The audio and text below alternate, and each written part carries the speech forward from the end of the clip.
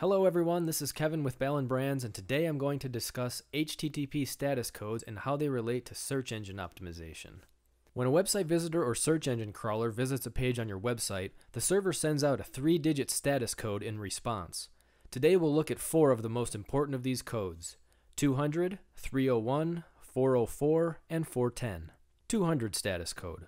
The 200 status code is the most common and tells web browsers and search engines that the requested page was successfully found.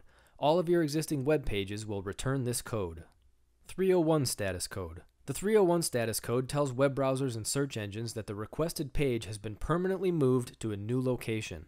This status code is important for SEO. If you ever change the URL of an existing page or move the page to a new location, be sure to set up a 301 redirect from the old URL to the new URL. Remember to only use a 301 redirect when the old URL and new URL have identical or closely related content.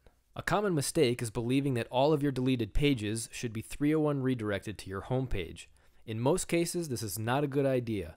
It can confuse your website visitors and have a negative effect on SEO.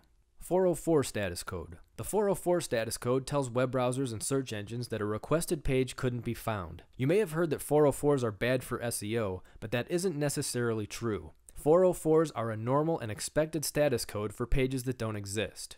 However, if your website contains a large number of broken links due to misspelled URLs or outdated content, this can have a negative impact. It's a good idea to occasionally check your website to find and correct broken links. 410 status code. The 410 status code tells web browsers and search engines that a requested page has been permanently removed and will not return. This status code can be useful when you've deleted a page from your website that has no relevant replacement page for you to 301 redirect to. This code tells Google and other search engines to stop trying to access the page and remove it from the index.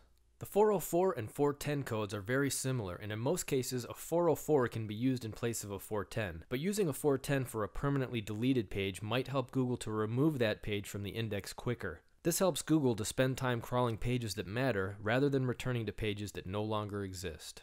For more great videos and tutorials, please subscribe to our YouTube channel. If you have any questions about HTTP status codes, feel free to leave a comment below the video, and we'll see you next time.